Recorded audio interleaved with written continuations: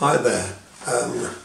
Today I'm in my gi. Quite unusual to sit in my gi, to sit and be in my gi. My intention was to do some tai-chi outside, but a small plane decides to pull a glider. We're near a glider club, and it seems to want to pull a glider, or the planes do, every few minutes, and so I thought I'd come inside because I had these thoughts about some comments and questions really I've had lately. Even though you don't know the people on YouTube that write in, well, I don't, you can perhaps go to their YouTube site, but you don't really get a full picture. On Facebook's a little bit better because you can click on their page and see what they do, what they get an age roughly, but normally from the younger people, and there's not many younger ones out there nowadays doing Aikido, sadly, or there's the very young clubs who teach children, fill them up with masses usually, more like a creche than a martial arts centre. But anyhow, I'm digressing. I'd like to talk a bit about what feedback I've been getting on some of my latest films. Does Aikido have to evolve was one of them. Does your Aikido work is another one. Iwama versus Hombu, Hombu versus Iwama, and all the ones that are asking like questions, what do you think? Some people have quite an aggressive answer. We shouldn't get aggressive about another person's chosen art. And even if it's an Aikido, there's so many styles out there that they might be classed as different arts going under the name of Aikido. But one keeps coming up. MAA, BJJ, I think it's the BJJ, Brazilian Jiu-Jitsu. Anyhow, these two come up more than anything, and it normally is coming up from what I call the younger person who brings in the comments. But the big thing is they're saying that Aikido is out of date and it's old and it should evolve and it should modernise if it wants to attract people. So why not add some MAA fighting skills, BJJ fighting skills into Aikido? Now there's some teachers out there that are doing this. They've decided to add it. They may be decided to add it because they want to hold the attention of a wider group. They might do it because they feel genuinely that Aikido has a lot of weaknesses and it needs some real fighting skills in it. I'll make the list. Okay, it's not a comprehensive list. I've been around so long, it's pretty much just straight from my head. I'm just going to read out in no particular order what O-sensei took. Yeah, was he a fantastic martial artist? Well, I think so, and perhaps some of you agree with me. But in the UK here, we have a bird called a magpie. It steals things. It can steal washing off the line. It can steal anything that shines, like coins, or they're known to steal things. So O-sensei really was a bit of a magpie, wasn't he? I mean, the list is endless, but here's just a few. He took things from Daitaru, locks, pins, quite an aggressive art when you look at the films of Daitaru. Movements from Naginata, rifle, bayonet, tanto, sword, katana, staff, spear. He took Japanese arts, the parts he liked from the Japanese arts. Not the attacking, but the development of the manipulation of what to do if being attacked. He discovered that it would be better to work on multiple attack. Well, if he's got multiple arts and ideas, why not? He's only got to think about one thing, and that's being attacked. He hasn't got to think about attacking them. So he's halved the problem. But he also was a bodyguard, and he went to China, so he's taken some Chinese arts. I know this for a fact with my Tai Chi master, showing me techniques that only masters know. There's what he classes secret techniques. One was Koshinagi, one was Shomanuchi Ikkyo. We don't class them as secret techniques that only masters would perform or know about. He became very religious. He would every day pray to the kame, the gods. He would do chanting.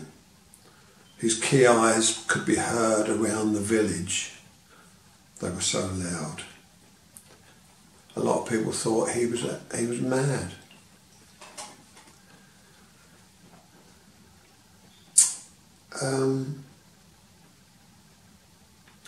He believed in spirits, the sort of spirits that ghosts are attached to, not the spirit within you that I talk about. So, do you think really, I mean this is a question, it'd be nice to hear your answers, do you think really that that Aikido needs anything more adding?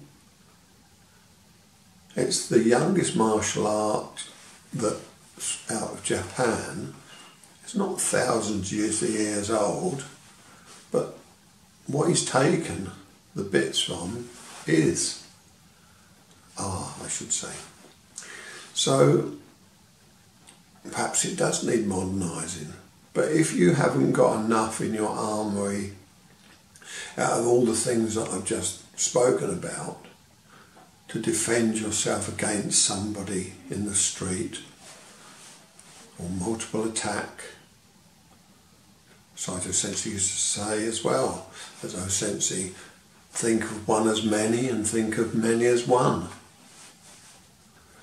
It was reminded to me by my very good friend Miles Kessler Sensei, who I haven't seen for a long time, only on film. So the younger people, they seem to want more, and yet the older people say, well, are you prepared to commit to it? You might like watching MAA and BJJ on your YouTube channel, or some of you may have even seen it live. But how many will actually study and practice? They don't just get in the ring and learn a few moves with their arms and legs. It takes devotion. It takes like a Olympian. It means many, many hours work, many hours of suffering. It's not an easy road, but it's a really enjoyable one. Yes, you get a few breakages, sometimes unnecessarily in Aikido.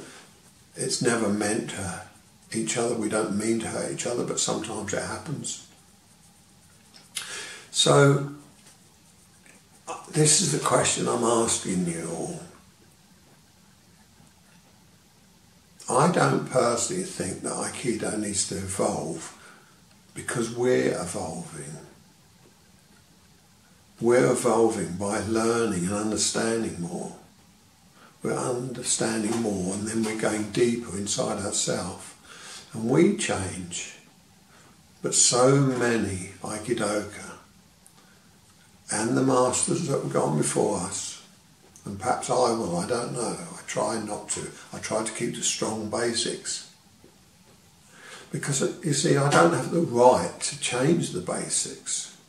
I don't have the right to change an Ikkyo, a Shihan. I don't have the right to, halfway through a Shihan if there is one, add a piece of MMA, you know, with my knees or my feet. The beauty evolves within you as you do these techniques. You're not doing them, well, I hope you're not, to go out into the street and show how good you are, or pick a fight just to test your Aikido. Yes, you hear the stories of the olden days where people would. Saito Sensei told me once a story. I won't tell you it because it was rather ruthless, and for many it might put them off following him. But when you're that good and that powerful, and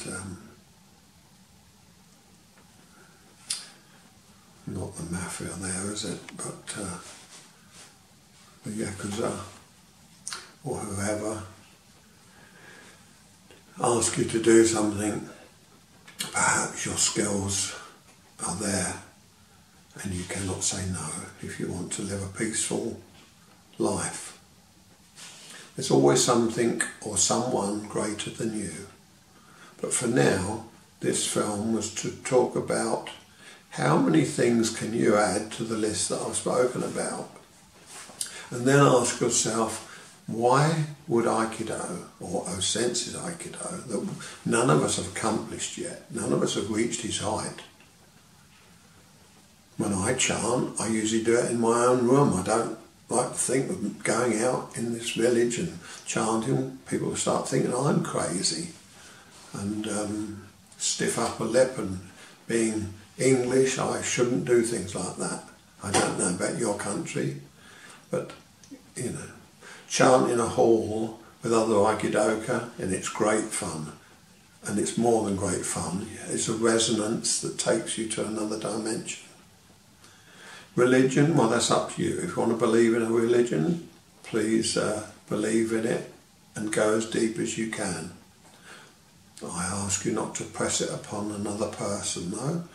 It's your religion.